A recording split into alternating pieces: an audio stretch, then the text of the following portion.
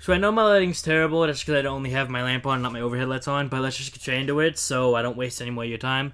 First off, for skills, it doesn't really matter what you bring, but I would recommend this one. I have no clue how to fucking say that, so, excuse me. Basically, it allows you to free yourself from a cloaker or a zapper once per match, which is really good. Now, you don't have to get that, but if you don't, make sure you just be, really careful when, obviously when you're in the game. Second off, nothing else really matters except the armor, except this, your deployable.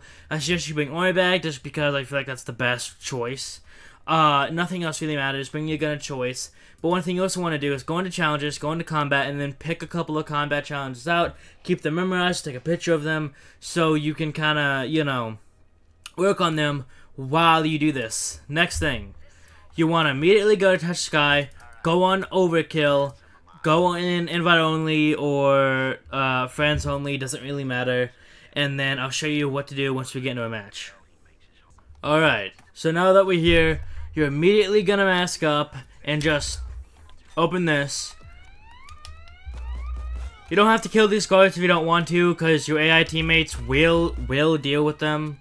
And if you want to, optionally, you can bring a hostage in there with you, just for some extra leverage. Now where we're going, actually, is we're going in here. The bathroom, literally right here. Put your hostage down, tie him up, make sure he's not, getting stuck on the wall or something, or else you won't be able to pick him up and use him. So, next thing I want to tell you guys is do not place your deployable in the bathroom. At least for me, you will not be able to use them. Actually, I'll just do this right now. Watch this the one time it will work. Yeah, but no, see, it's not working. Usually it'd give you the option and be like, hey, you're full armor, but for me, it's not. So just don't place your armor in here. It won't work, So just place it preferably right here or right here, and the reason why I'll tell you that in a minute.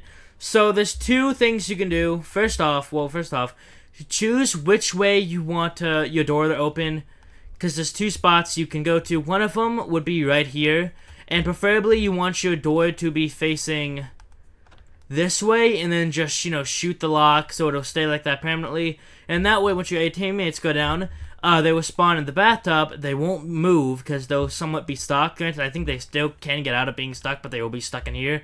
And they won't shoot any enemies until they fully come in here, which would be really nice because usually that's only shields and a couple swats, which will give so you can just sit right here while they're all right here, and you can just get the kills while they can still support you, right? However, a lot of the deployables you may not be able to use. The only ones you'll be able to use if they place them right here. The second spot is what I recommend for the second spot is you open your door like this, shoot it again, and then get up here, and then you're already in a crouching position. Get on top of these tiles, and then get right here. Now this will cause swats to pile in a lot faster. It seems like, at least for me, and so you do gotta be careful about that. But if you want to do that, that's fine. And remember, just have some challenges in mind to do while you are, doing this, preferably combat challenges, because those are the easiest. I have one where I gotta get 200 kills with this weapon. And it's let your AI teammates die just because they're gonna be useless to you right now. And another position that you can do is if you want your door to be swung open this way, inside, not this way, you can make your AI teammates spawn right here, and they'll stay there. Granted, they won't be as useful, but you can use the deployables a lot more. Also, one thing you want to be careful of is if you sit on here, your AI teammates die. They will spawn up here in a room you don't have access to right now. And I don't know how Hoxton was down twice, but I won't question it.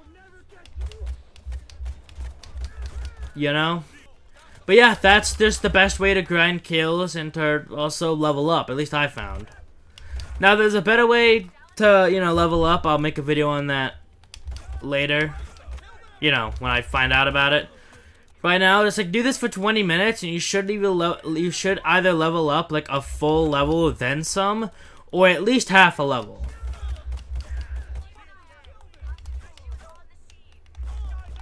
And then just sit here, kill cops. Especially because on, normal from Overkill, there doesn't seem to be that much of a difference between the loud, at least not that I noticed. I think there's a lot more cops, but other than that, the damage you take, how long they take to kill seems to be the same. But yeah, I'm gonna end the video here. And happy killing, everybody.